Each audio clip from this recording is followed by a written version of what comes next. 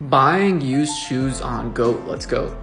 Alright, so typically I don't usually shop with GOAT too much, but I've been trying to buy all my personals used if I could. And essentially this is what the process was. So I put in my order and then they sent it to authentication. After authentication, it came to me. The really cool thing about it was I actually got to choose the seller that I wanted. And he threw in a bunch of extras, look. So I know a bunch of y'all probably aren't gonna guess what shoe this is, but it's a shoe that I've been wanting since 2017. I finally just pulled the trigger.